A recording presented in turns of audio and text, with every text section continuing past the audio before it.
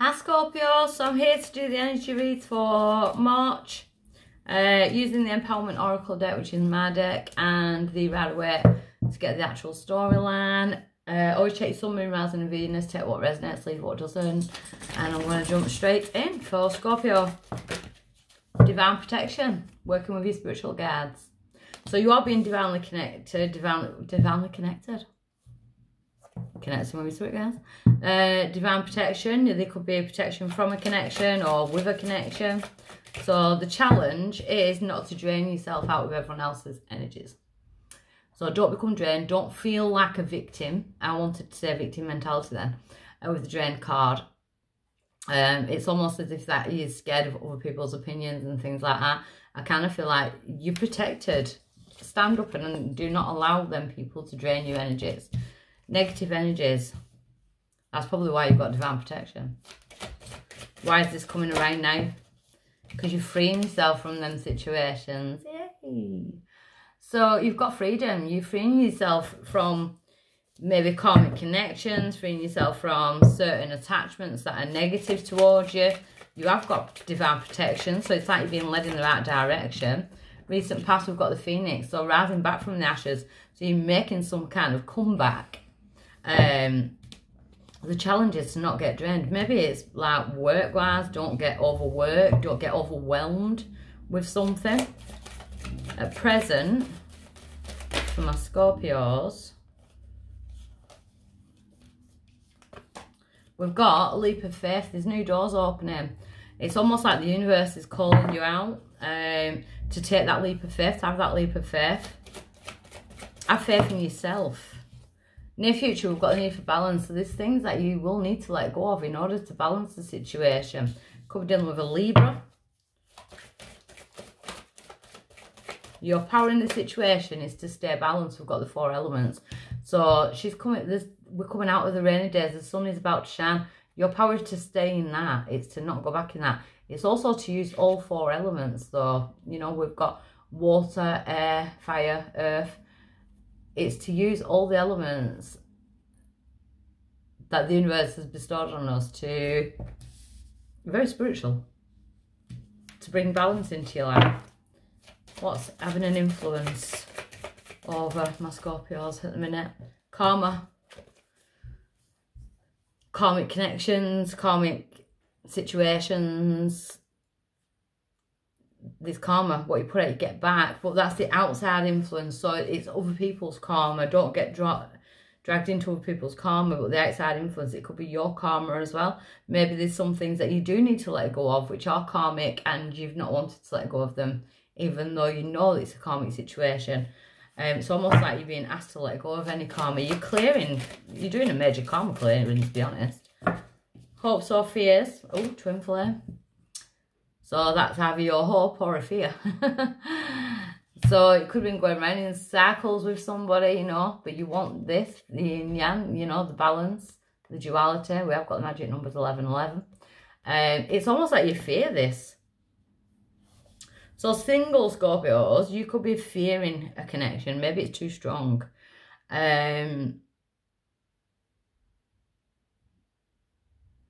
If I'm talking to happily married couples and I get the twin flame card, I see it as ending like parts of your life that no longer serve you, especially with the divine protection.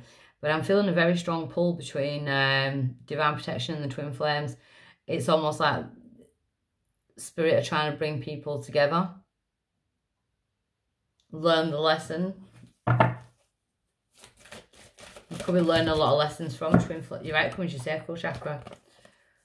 So your sacral chakra is your chakra of relationships, sexual organs, it's your womb, it's your creativity, it's your ideas. It looks like your sacral chakra is opening due to some kind of twin flame connection, because you've got karmic connections here and you've got twin flame connections, and then we've got sacral chakra. Oh, this is in depth, isn't it? Let's have a look.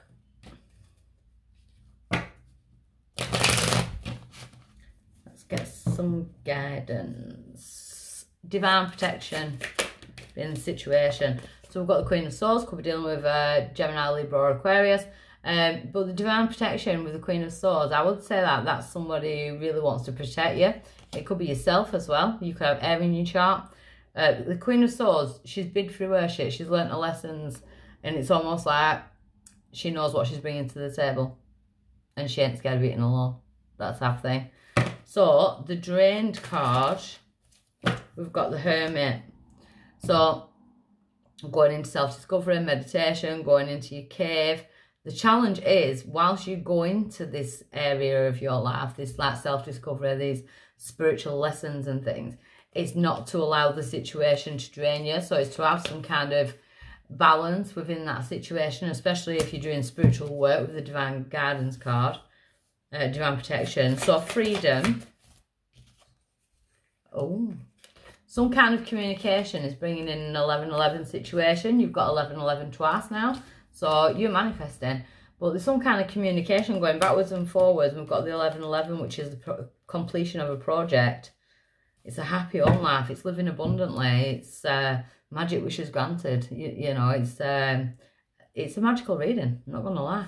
I want to be a Scorpio. The Phoenix. Yeah. So you've done a lot of healing in the past because you've made a comeback. You are the Phoenix. Self-doubt could be an issue. Yeah, Seven of Wands, always feeling like you have to justify yourself, or to yourself though as well, and maybe to others. King Pentacles, so there could be an Earth sign, Capricorn, Virgo, Taurus, that's had some kind of issue with this healing or this like burnout, this Phoenix rising type energy. So you've got Earth energy there, we've got air energy. At present, we've got Temperance, which is balanced, not being afraid to dip your toes into the new waters. And we've got the Ace of Wands. So, a leap of faith, balance, bringing balance into your life.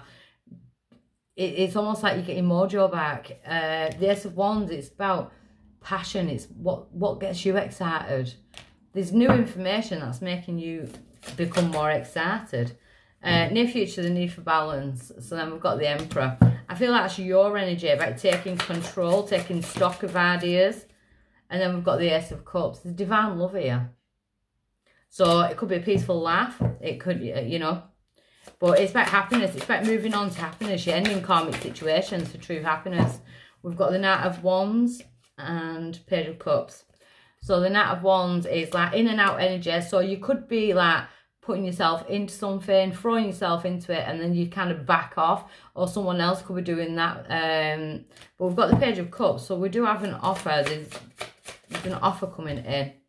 The Eight of Pentacles, it could be to do with work or working with somebody to build something up. It's a nice reading though. Outside your power in the situation, the 4 elements. We've got the Sun, happiness, and the Two of Cups. Yeah, there's definitely, with twin flames and soulmates here, we've got a divine connection.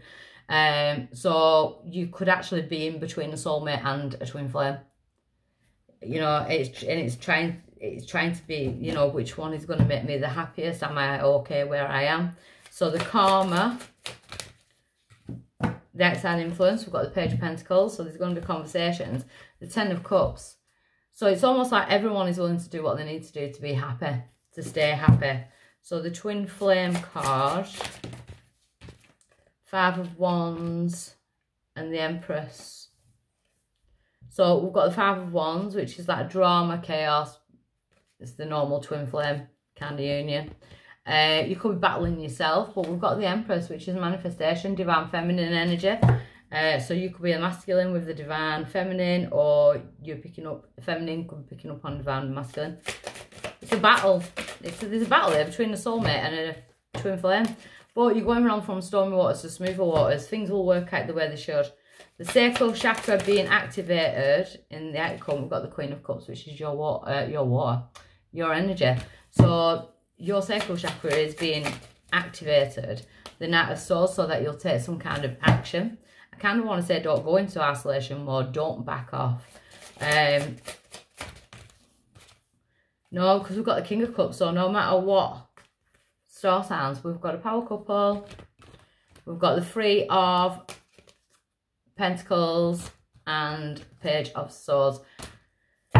Definitely could be between a soulmate and a twin flame. There's connections going on all over the place here. Like, which one is it? It's also working together as a team. So now you're stuck like, what the hell do I do? Because I'm feeling all this shit's coming up to the surface. What am I doing with it? The Magician, you use it. Alchemy, you use it. Manifestation, strengthen yourself. Yeah, Seven of Swords in reverse. So you're not allowing this energy to drain you. There's no stealing, like cheating or anything like that. I'm not picking. So I'm picking up on like a third party energy, like a triangle, but I'm not picking up on no cheating or anything. But we've got the Four of Cups. It's almost like you'll always think, did I miss out? Am I doing the right thing? Did I miss out?